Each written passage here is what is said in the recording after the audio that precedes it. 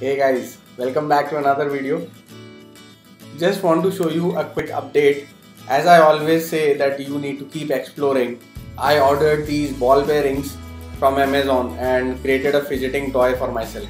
The best part about this thing is it's very easy to build these kind of stuff at your home, and these are the kind of things, if you continue doing, it will give you lots of ideas about designing new stuff.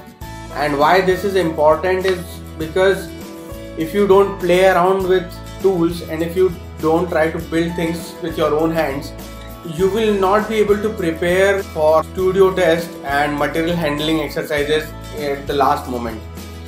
So keep playing with different types of materials. If anything is available in the market which you can easily buy and play around with, or if there is something already available at your home for disposal, anything which you are going to throw away, like these old shampoo bottles, oil bottles, you can make something like this as a bandstand and keep exploring stuff. Like this, I made a small cut and I can hang this stuff, so it's gonna be something like this. You can easily hang on some wall or something. So stuff like this, if you keep exploring, it's a very fun way during your preparation to change your mood, get into relaxation. So if you keep exploring things in such a way with basic tools like cutter, plier, some glue gun, or stuff like that, it is very easy to prepare yourself for studio test, and sometimes you will end up making something very good for your portfolio.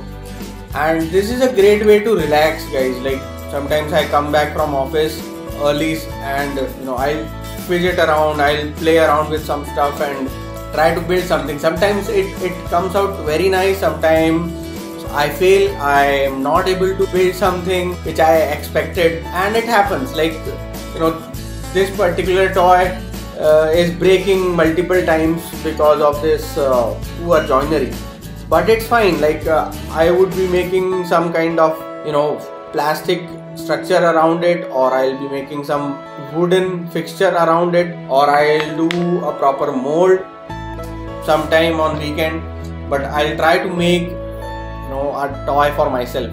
This is the kind of spirit of exploration you need in your preparation, because ultimately it's not just about cracking an exam like NIT or NIFT or CET. It's ultimately for you to become a designer, and this is the approach that you should have on a daily basis if you want to see yourself as a designer practicing in the industry and earning your bread and butter from this work.